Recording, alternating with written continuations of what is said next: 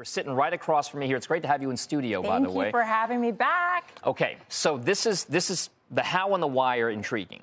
If you have the analyst hat on and you say, why are they doing this now?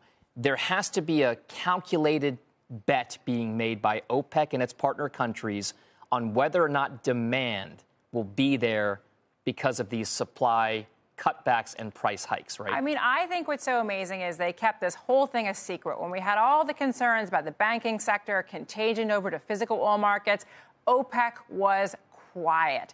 They basically surprised us all coming out on a Sunday, and I think to have maximum market impact. I mean, I read this as putting short sellers on notice.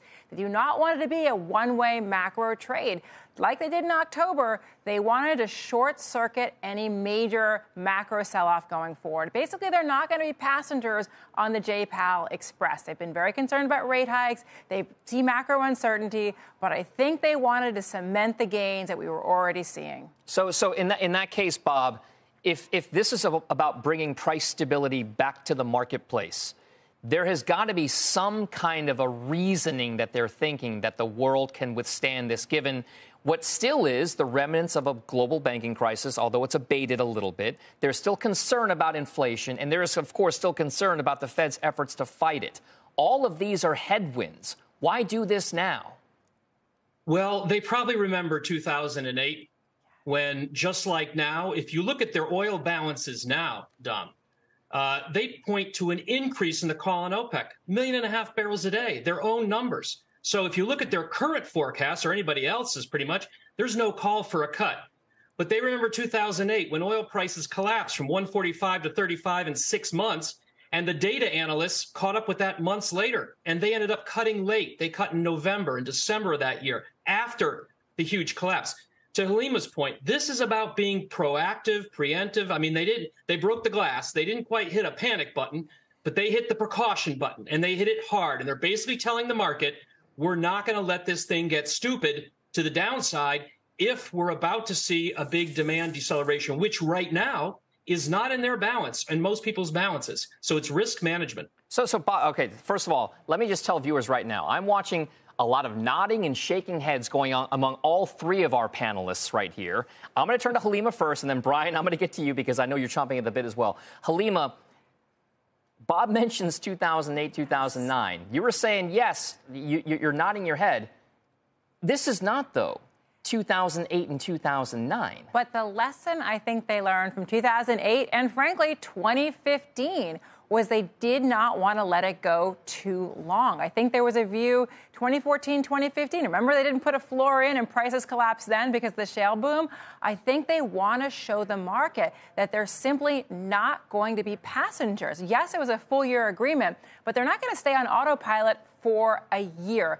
They wanted to show their intention to come back into the market, to be proactive, and at least firm the floor. But many people are optimistic about the back half of the year. So the question is, do they want to put an accelerator on a recovery? Okay, so let's bring this. There are policy implications globally, of course, but a lot of us care about what's going to happen with U.S. policy because it's been such a state of flux over the pandemic and everything else. Brian, I'll turn to you. You've got your fingers on the pulse of a lot of this. A lot of folks right now in the industry and beyond are asking about what this means for U.S. producers, what it means for shale production. Is this enough to change minds in Washington, D.C., and places like in East and West Texas, where there are oil people who are thinking to themselves, is this the right way to go about catalyzing U.S. production? Well, I think they would. It's a good question. There's a lot of questions in there. Bob could certainly tackle the D.C. side, Dom. I think the people in West Texas and eastern New Mexico and Williston, North Dakota will just say, okay, if I had more people, if I had access to capital, if I had more people, more trucks, more frac sand, I might be able to produce more. Now, let's be clear. Production has gone up. We're not at the record highs. We hit 13 million barrels a day back in December of 2019. We're not there yet. We are slowly creeping up. Is there a max production capacity just based on all those things I just mentioned?